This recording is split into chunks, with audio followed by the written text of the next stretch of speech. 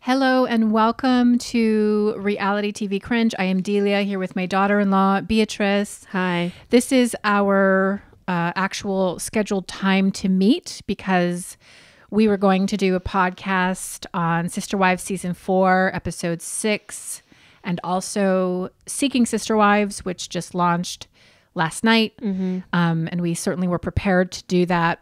However, we got the news about an hour before we were scheduled to meet that Garrison Brown, he committed suicide. And to say that I am shocked is an understatement. Devastated as a parent.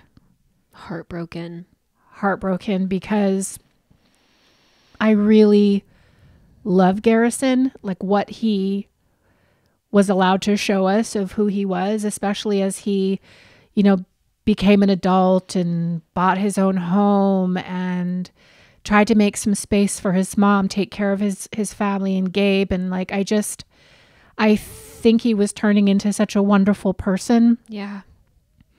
And I am really so unhappy to hear this news. I'm devastated.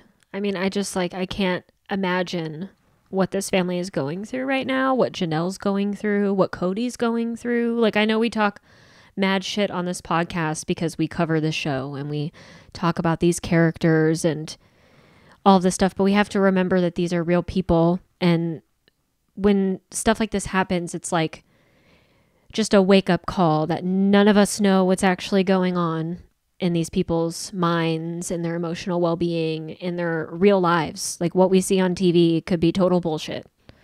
And so it's just really fucking devastating. And like, no matter how much we talk shit about Cody, I feel bad for him because the last we heard was that he had a horrible relationship with the boys. And I just hope that it got rectified before this happened. I pray for Cody and Janelle and the rest of the wives and the family because I would not wish this on my worst enemy. Like, I don't care if we hate Cody Brown. Nobody deserves this. No parent deserves this. My mom texted me this today because she was the one that told me. And then I was texting you like, oh my God, I can't believe this happened. And my mom's like, this is every parent's worst nightmare. Like, every parent's worst nightmare. So I'm just really fucking sad about it. I am too. And because of that, we are not going to be recording our regular podcast.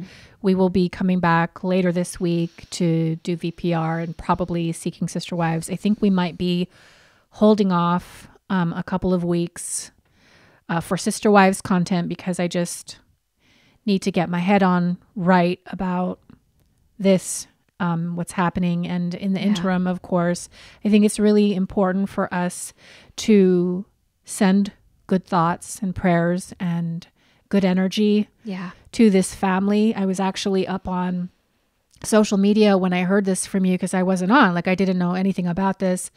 And I went to Instagram, which I don't always do. And there were a lot of different people reporting on it. And then there were just commenters saying things that I think are just not appropriate. Like, no matter how much you dislike people on television and your favorite shows, it's just, I really feel like we need to be more sensitive and thoughtful. Like, these are actually real people. Yeah. And I feel like we've been trying to kind of have this conversation, for example, when we talk about Scandival and VPR and the actual mental health toll that it took on several of the characters in that show.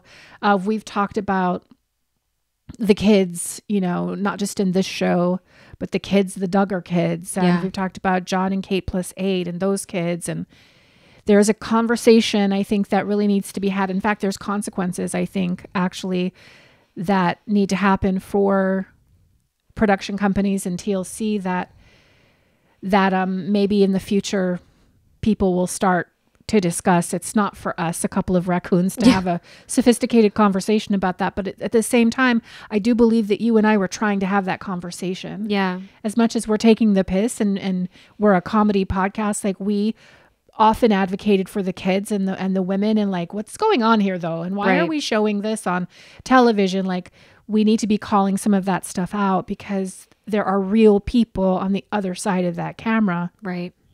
But yeah, now's not the time for that conversation. we just wanted to maybe create a space for all of our listeners and viewers. Like if you want to drop a comment and, just leave your thoughts and your good energy and maybe just a wish for this family, you can do so. Or if you're feeling this, because I know a lot of people have lost someone in this way. Yeah. If you want to share that, we just want to open up the space for you and for the love and just for the support of all of us in this moment. But ultimately, we're just here to say rest in peace, Garrison. Yeah. You were a good boy. You were a fine young man.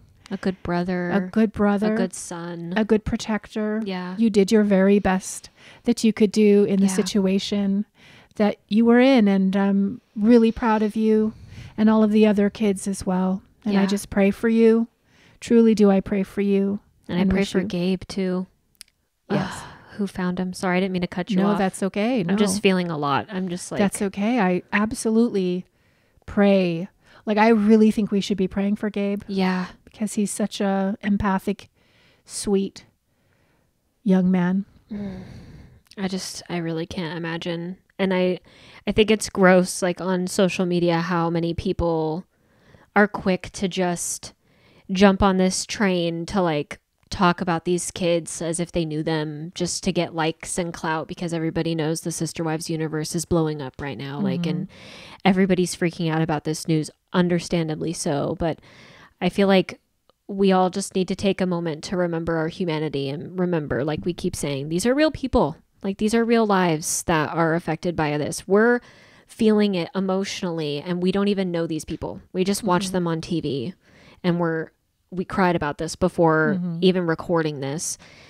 And I don't know. Let's just remember our humanity and be kind on the internet. And we don't need to be talking shit. We don't need to be making any comments about this family. We don't need to be talking about the familial relationships or any of this other bullshit. Like, let them mourn. Let them deal with it in peace and in private, because grief is hard. And this is absolutely fucking devastating. So we just felt like the need to say something, because we cover this show and we talk about it, and we've been talking about it for 2 years, and we've been involved in this for a long time. But that's why we need a break. Yeah. We need to just not talk about it for a little while. Take a breath and take a break. Yeah. We love each and every one of you so very much. Thank you for sticking with us, for listening, and for watching. We will definitely be back later, and we'll get into all the shows, because we love those shows. That's good vibes. We're just trying to have fun. So we'll be back to do that. But for right now, we felt this was the most appropriate thing to do. Yeah. Never forget that we've got nothing but love for you. And until next time, peace out. Bye. Bye, guys.